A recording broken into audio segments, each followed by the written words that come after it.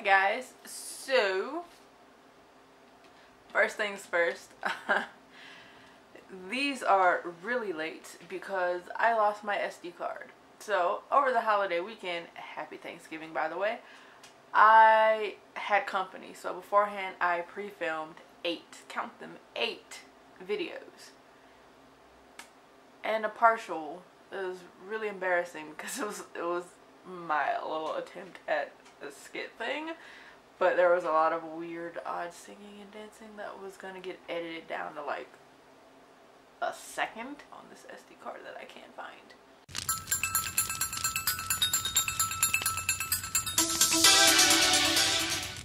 I didn't find it, but anyway, this, which is one of the ones that does not fit into my month of No Shave November male authors. But it is one of the ones that I most recently read. If I'm going to have to refilm, let me get the most cognizant, coherent, well verbalized things out of the way.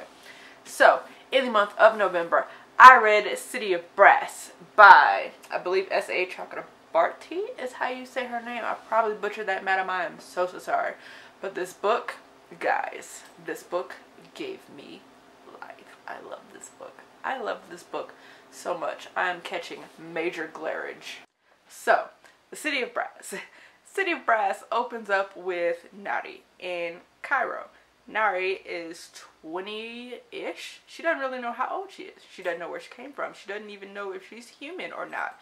Because she has this ability to magically heal people and just kind of see the illness or the bad in them and to just be able to metaphysically remove it without touching them. So since she's in this patriarchal society as a young female who has no family, no backers, no really friends or anything, it's very hard for her to support herself. So even as a healer, she's basically a healer by day and then a con artist and a thief by night. She reminds me of Moroku from the Inuyasha anime, and that, you know, I have these abilities, but I'm not afraid to like bullshit and tell you there's a demon when there's not, or there's an illness when there's not, because I need to eat and I need money.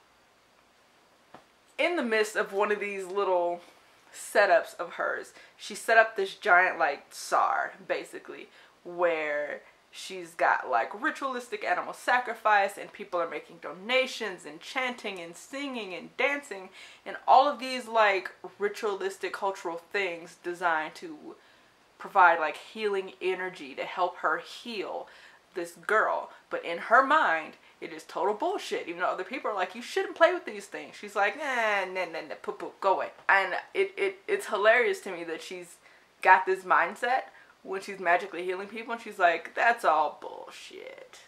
Nari also, in addition to the ability to heal people, can hear language, intake it, and then learn that language automatically. She tells you, like, someone could say a sentence to her in Mandarin, and then automatically after that she can speak Mandarin language. So she has all these languages, and she knows like when she came across them and how she learned them. But there's this one she has no idea where she got it from. None whatsoever. Nari does this tsar, and they've warned her, don't play with magic, don't play with this stuff, blah blah blah. She's like, no. So she learns the hard way that words and names have power, because she speaks this ceremony in the language that she was born knowing and doesn't know where it came from. She does this ceremony in this language and accidentally summons Dara, or Dara Yavahush, who is a X-centuries-year-old angry as fuck djinn. Dara is not the only thing that pops out of wherever she summoned him from. So she basically has dropped herself in the middle of this battle. She doesn't know whose side she's supposed to be on because everybody's telling her different things. So she ends up with Dara, and they go on this journey, trek, quest, whatever, through the desert. Dara is telling her, you're not fully human. And over the whole course of this, he feels like she, as a thief, has no honor, she's annoying, she's a brat, and she just doesn't trust him. Because, I mean, you came out of a hole in the ground and started flinging weapons at stuff. Wait, what? Dara is withholding secrets from her about her and about himself. What I really also enjoy about this book, now these are not the only two main characters. Dara and Nari travel together, and then there's also, you get kind of like another storyline over to the side that later on they merge up. These characters are the same. Like, all of these characters are so multi-layered and so freaking just secretive as fuck, secretive and manipulative. So it's just like with Nara and Dara is not telling her how old he really is, where he really came from, some aspects of himself he's not even sure about whether or not he can tell her because he doesn't know them.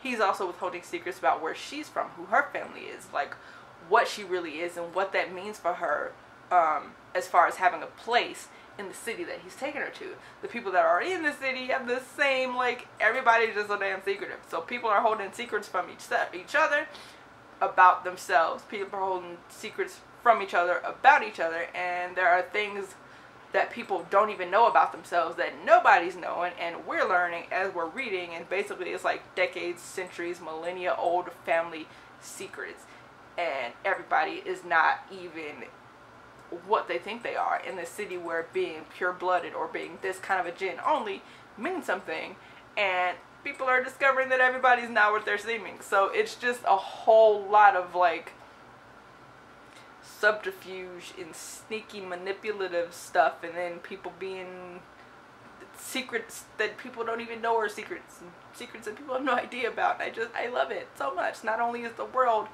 very culture rich, because Cairo, when it's described in the beginning of the book, is very culture rich in its descriptions in and of itself, but when you get to like the city of Jinn, they have their own cultures and backgrounds and reasons and histories for being split up into different subsets why they are.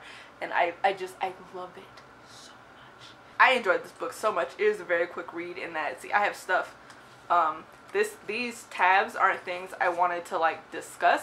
These are tabs of parts of the book that I enjoyed so much I want to go back and read them again. And I did go back and read them again after I finished this book. This book I started because I pre-ordered it. So when you pre-order things on Amazon lately, they'll give you like the first however many chapters on Kindle until your book gets shipped. So I was reading it on Kindle, and then when it got here, the rest of it I read in like 20 some odd hours. I listened to it at work, and then I put it on double speed and just tore through the book in like a day and a half. And it's so freaking good, guys. Ugh. I really I don't know what else to say about it. Like, there is a lot that I could say, but this is one of those books where you really don't want to know too much what's coming, because it's like reading the Red Rising trilogy and trying to explain it to somebody, but you can't really, because that takes away a lot of the enjoyment from the book, because a lot of the things that Pierce Brown does really well is a lot of that like sneaky subterfuge and like characters who aren't really what you thought they were, and people who do things you thought they weren't going to do. So it's that same kind of a deal. But it is so beautifully written. The plot is holy crap. The characters are so fucking manipulative, and they're way past tridimensional. We're going to like 6, 7, 8 different layers per character, and it's amazing to just, even in a book that doesn't technically look that big, even though it's like 500 some odd pages, to just see from page 1 to page 100 already, just in that fifth of the book, character growth and development. So these, like, by the time you get to the end of the book and just seeing the things that shape these characters just inside of the book, let alone the things that you find out that have shaped them as young adults or children, however many centuries ago for some of these characters, just holy friggin' crap.